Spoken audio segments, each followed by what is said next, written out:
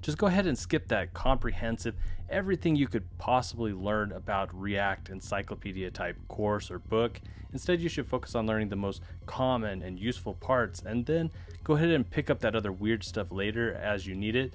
That is, if you even need it. Now, if you actually want to get a job building web applications with React, then here are the core concepts that you should know. First things first, let's start with a quick crash course in React and how to use it. You see, React is a declarative library for building applications. But what does that even mean? It's just basically a fancy way of saying that you write some code that says what you want to have happen and that the library does that for you. For example, React uses something called JSX. It looks similar to HTML elements, but they aren't actual DOM elements. And when you write JSX code, you're pretty much saying that I want to end up with a div element that has this stuff inside it. React then handles rendering this into React DOM. It's going to handle all of that DOM stuff for you. This makes it super easy to build templates that combine JavaScript logic with the presentation layer. All of this is contained in something called a component. When you're starting out, instead of trying to put together all of the project configurations yourself, I highly recommend that you use something like Create React App or ReactJs or some similar tool that will help scaffold the application. This makes it super easy to get a basic application up and running, and then you can go ahead and update those configuration files down the road as you need it. Another thing to remember is that whenever you're going to use JSX inside of a file, you need to import React in the top of the file to let React do its thing. And because JSX isn't actual DOM elements, we can do some really cool things using JavaScript expressions inside of the JSX. Instead of wrapping DOM element attributes in double quotes, we can use curly braces and then reference JavaScript expressions inside of those curly braces. Okay, so what the heck is a JavaScript expression? It's just a piece of code that is going to be evaluated to some value. In this example, we are assigning a string with some text to a variable. If we then were to take and put that same variable name inside of the curly braces in the JSX, when the JSX gets rendered, you won't see the variable name there on the page. What you will see is the text string that was assigned to that variable. This means we can also do other stuff with JavaScript inside of JSX, and this is why some attributes are different from what you would expect. For example, you'll see that the attribute for using CSS is class name in JSX instead of just class. There are a couple different ways that we can do components in React, but let's take a look at a functional approach, and later on we can talk about class components. So we're going to be starting with a function, and inside of this function we need to return some JSX. Now we can then take this function component and we can use it inside of other JSX components as well. A quick little gotcha is that the JSX being returned needs to be wrapped in a single JSX element. This first example is going to work just fine, but if we were to try to return two sibling elements, then that is not going to work. We're either going to need to wrap this in like a div, or we could even use this odd looking empty JSX element. Otherwise, React just isn't going to be happy. Another gotcha is that the user defined components must be capitalized. If you also name the component function with a capital letter, it just makes things super easy, because then you can just import that component and use it without having to rename it to something that does have a capitalized name. This is a simple example, but what if we want to pass something into the component like you do with regular functions? We do this through something called props, and to pass data in through props, we simply just create an attribute on a JSX element and then pass in some expression. For example, if we added a name attribute and passed in a variable with the string devsmack, we can now access that inside of our component through the props object. That object is now going to contain a property called name. And guess what? We also have access to other common attributes like class name, onClick, and stuff like that. And when we do create props attributes, we can pass in primitives and objects, arrays, and even functions. It's perfectly fine to have a React component with just the trailing slash and then pass everything that you need in through props. Now, you could also wrap some text or some other JSX elements with both an opening and a closing tag, and that's fine too. And then those contents or the children will be available to you in the props object on the children property without you even having to create a children attribute. To help us know what types of props we're expecting, we can import prop types, and then we can define what each prop looks like and whether it's required or optional. If something is wrong, then we'll get a nice little message in the browser console. Similar to prop types, you can also set the default prop values if you want. And then it's also worth noting that if you were to add an attribute, but you didn't pass anything to it and you didn't have any default props, then it is going to receive a default value of true. And it's a pretty common pattern to see just an attribute without anything passed in. You can also take a spread operator and take the props from a parent component and pass that to the child component. So let's assume you have a list of objects that includes a text string and you want to render each of these text strings as a paragraph inside of another component.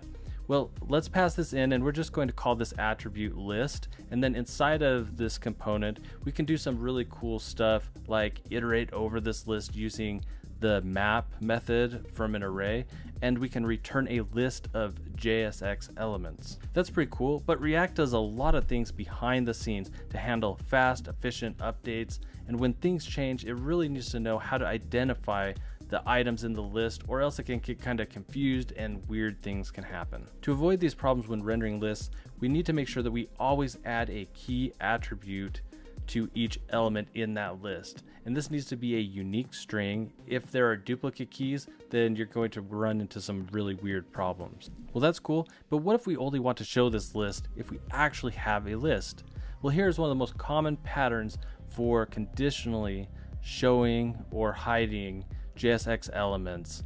Now, it is JavaScript, so you could also use the ternary operator, and that could make more sense in some cases. And one of the reasons that some people prefer a full-on framework like Angular is because there is a more rigid set of ways to do things, whereas with React, it's a smaller library, and the way to do things is just much more open-ended and can vary from project to project. For example, the first part of this video has been focused on functional components, but there are also class components with a completely different structure that aligns more with an object-oriented approach. These components have a number of different lifecycle methods, and the way that you manage state with set state is going to be different than you would inside of a functional component. And this can make it challenging when you're starting out because there are a lot of decisions that you're going to have to make when you're working with React. A lot of projects have been moving over to a more functional approach thanks to something called React hooks that make functional components much more powerful. And we're going to talk about that more in a minute. But a ton of projects out there use class components, and some of these projects are going to be a mixture of the two because hooks are also backwards compatible. I personally recommend starting out with the functional approach, but I do think it is important to also become familiar with at least the basics of the other common patterns. The remainder of this video will be more of a roadmap of the things that you should learn. Now, there are multiple learning paths that you could take, so don't view this as the only path. And if I happen to leave out your favorite topic, just drop your thoughts in the comments below. Okay, so let's talk about managing state in functional components. There are two pieces to this. Sometimes you want to store data and make it available across the entire application. There's also state that's going to be more specific to a particular component. There are a bunch of different approaches of how and where to store state. One common pattern has been the smart component, dumb component approach. You would have some parent component that handles getting the data, storing the data, doing all the busy work, and then you try to keep the children inside of it as dumb as possible. A dumb component just means that it receives data through props and doesn't do much other than display stuff. It doesn't have to do like side effects like calling APIs or anything like that.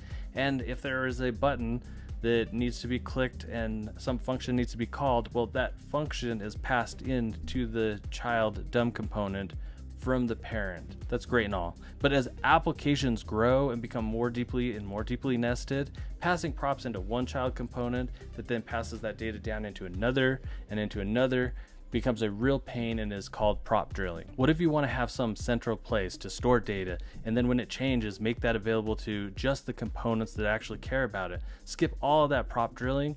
A couple of common approaches to this are through React context or using a third-party library like Redux. There are pros and cons like added boilerplate, but sooner or later, you're going to end up needing some way to handle this and manage this state. So you should become familiar with React context as well as some library like Redux. When it comes to component state, for the longest time we usually relied on class components so that we could use set state, and when that state changed on that component, it would then trigger updates for the child components. Now we can easily manage state and functional components using something called React hooks. And there are a bunch of different hooks available, and there's one specific to state called useState. You should learn how to use this, as it is by far the most common and most useful hook. It greatly simplifies managing component state. There's also another common hook that is used for handling anything that is going to have side effects, like making API calls, as well as cleaning up the component before that component is removed from the page, and that is called useEffect. If you decide to use React context, there's also a useContext hook. And then if you go with one of the recent versions of Redux, you'll also have access to the useSelector and useDispatch hooks. These remove a lot of the annoying boilerplate where we used to have to wrap components to be able to dispatch functions, and the hooks just are way easier to use. React also has a bunch of other hooks that you can use to do things like memoization, and you can look those up as you need them. You can even create your own hooks, and there are some rules that are important to know about using hooks. For example, you should only ever use them at the top of your component. You should never use them inside of a condition or inside of a loop, and they should only be used inside of React functional components. They can't be used in just any old function. With React, you're also going to have to figure out the pattern that you're going to use for making API requests. Some people go with the native JavaScript fetch API, and then they build their own utility functions to handle adding headers and responding to errors. I typically use a library called Axios that provides a lot of those utilities already baked in. Whichever route you take, you're going to have to do things to prevent making duplicate API calls, to store the response, and to trigger the component updates once you've received the data. With Redux, that might look something like dispatching an action that triggers an API call that then updates the Redux store and then triggers the components to update that are watching for those changes. Eventually, your application is going to need a way to handle page navigation. React Router is the most popular library for routing React applications. If you use a tool to scaffold your application, it's likely that it already has React Router included. You should learn how to create routes, how to trigger route changes, and how to use route parameters. Here are some more things that you need to learn. You need to know how to use forms inside of React, and that includes how to handle state when you are using controlled and uncontrolled form fields. You also need to know how to debounce input changes inside of functional components. That way you are maintaining performance so that your components and your rendering just doesn't completely get bogged down every time someone types in a letter in a search bar. You also need to know the different ways to use CSS inside of JSX. There are different ways that you can import CSS classes so that you have access to the styles globally, or to keep other ones scoped to a particular file, and this can vary depending on the tool that you use to set up your application. A couple bonus items that you could learn to boost your marketability are internationalization and accessibility with React. Now, React is just one aspect of building web applications. To get a really good paying job as a front-end developer, you need to know a lot more than just React, which is why I created this front-end web development roadmap video that you should definitely watch next. Thanks for watching, and I'll see you in the next one. Lates!